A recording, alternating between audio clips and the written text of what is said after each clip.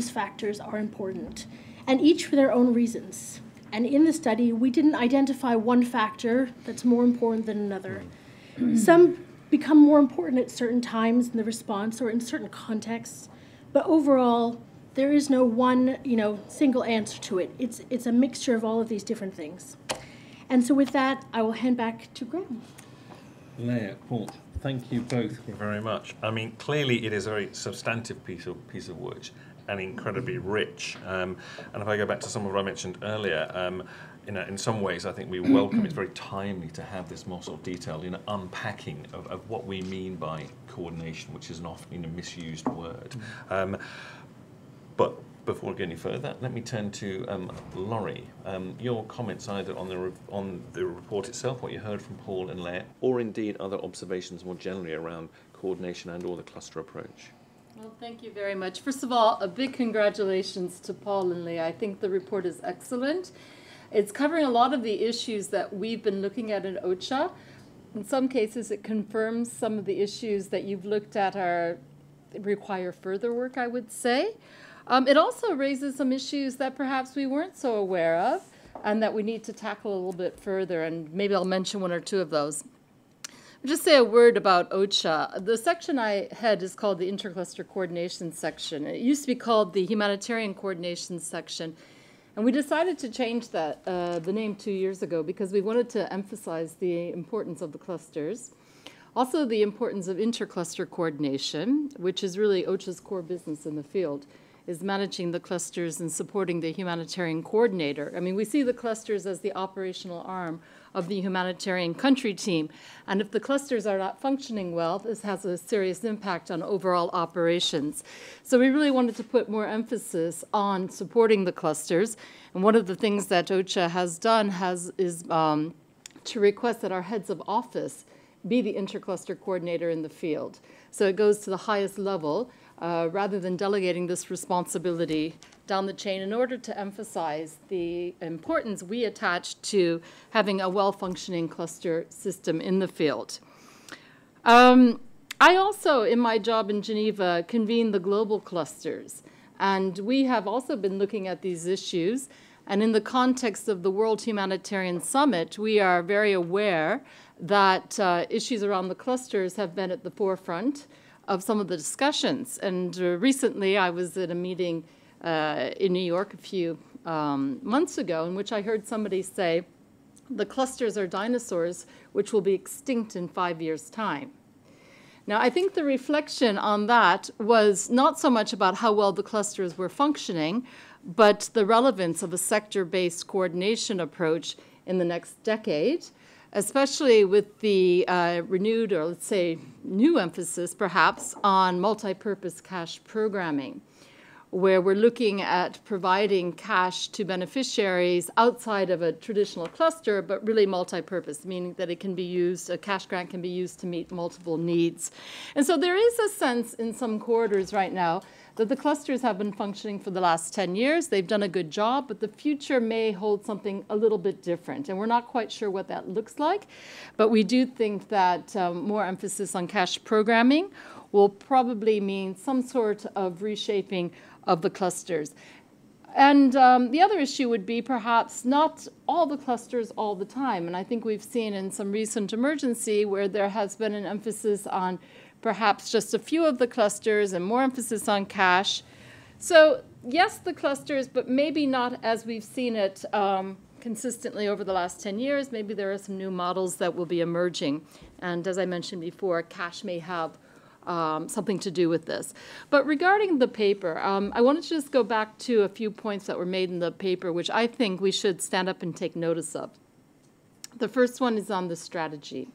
I mean, in your paper, you note that the partners of the clusters are not necessarily using the strategies to inform their programming. And as you're probably aware, a few years ago, it's been 2 years now, OCHA and partners at the IAC level embarked on a revision of the CAP, the Consolidated Appeal Process.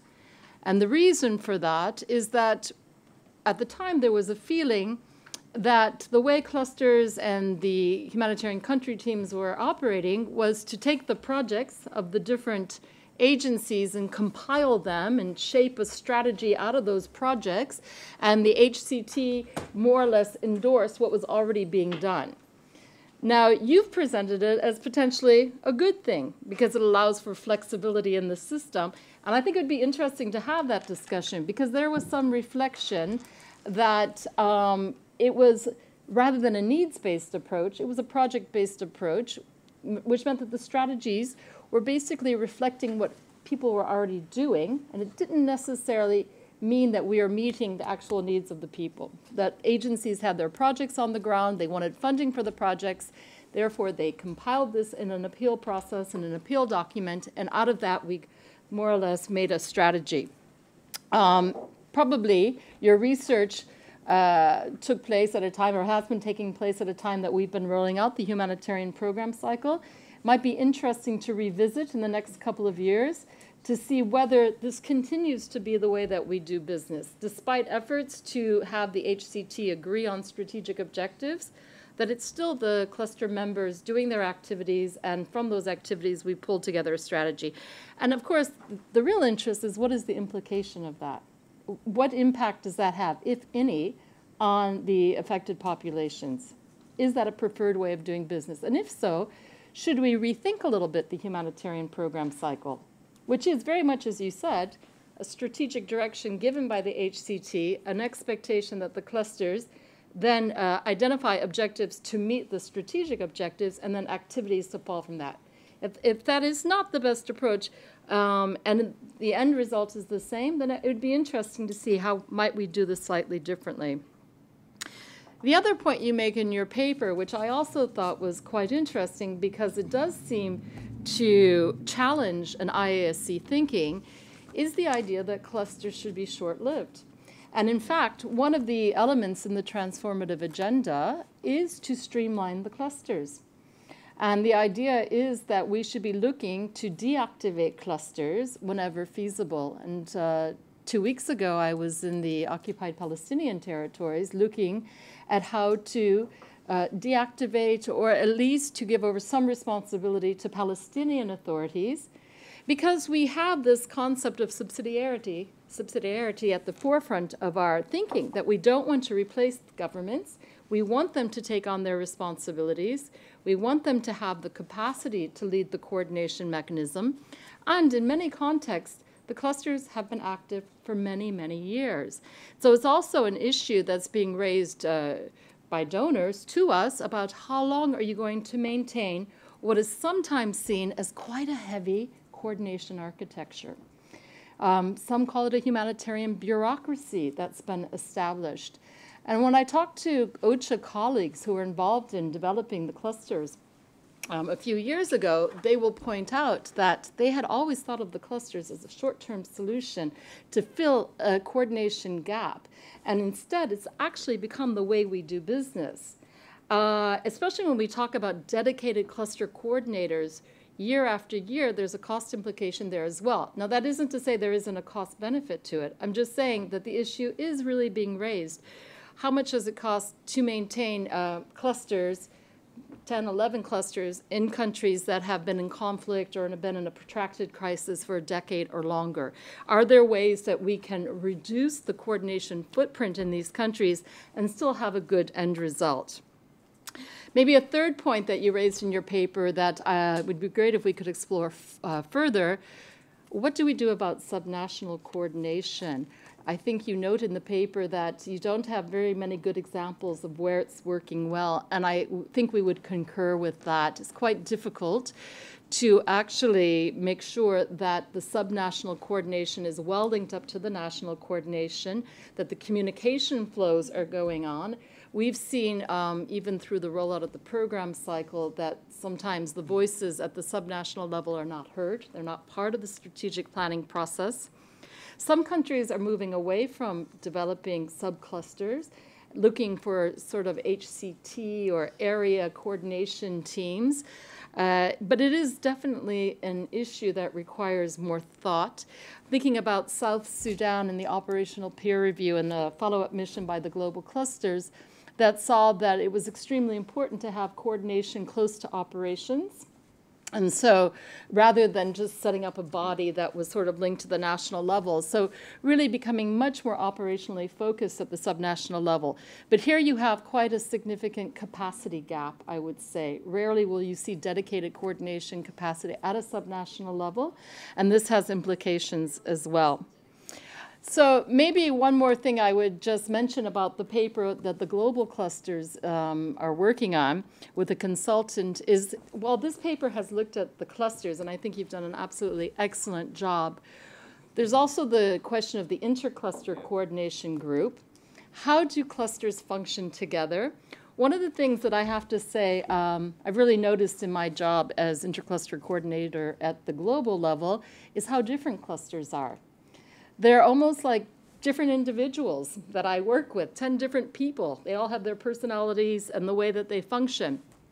This doesn't come out in the paper so much. You get a sense that clusters are all the same, and but I would be interested to hear how do they differ, dependent on how they're managed, their membership, the type of work that they do, and the challenge for us is to bring these very diverse clusters together and see what kinds of joint outcomes, collective outcomes we can achieve. Of course, we configure this very much around the program cycle, so that is joint preparedness. There's been a huge amount of, I would say, interest on the part of member states and donors on joint assessments, joint planning. And of course, this is because we're trying to avoid a siloed response. We don't want to see a response that's broken down by sectors. So we really want to have a joined-up response. What does that mean for your coordination model? If we want a joined-up response that's not highly siloed, which is really meeting the needs of the affected population, does an alignment approach work? Is that enough? Are we going to get the same results? Maybe a final word. One of the lessons that we've been drawing from our operational peer reviews and our own experience in the field that I would just like to point out, because you emphasize it in your paper, is the role of cluster lead agencies. The importance of the clusters being independent from these cluster lead agencies. Yet at the same time, the cluster lead agencies represent the clusters in the humanitarian country teams. And we've seen this as quite a big challenge that needs to be looked at a little bit further. The degree by which the cluster lead agencies really are representing the clusters, and also the degree by which the humanitarian country team is really providing strategic direction to the clusters and to the intercluster coordination group. Because in essence, you have the clusters that may be functioning well, and you have the intercluster coordination group. But if the three are not working in harmony, the HCT, which sets the strategic direction of the humanitarian operation, the intercluster coordination group that makes sure that the operational that the clusters are working harmoniously together, and then of course the clusters that pull in the various agencies into the coordination architecture, if these three pillars are not working well together, then the entire system fails. And so there really is quite a lot of work still to be done at looking at how you pull together the HCT, the leadership, so that they have a closer, I would say, interest and an engagement in the clusters. And this starts with the humanitarian coordinator, who should be very much involved with how the clusters are functioning and holding cluster lead agencies to account for this. So once again, congratulations, and thank you for this important piece of work.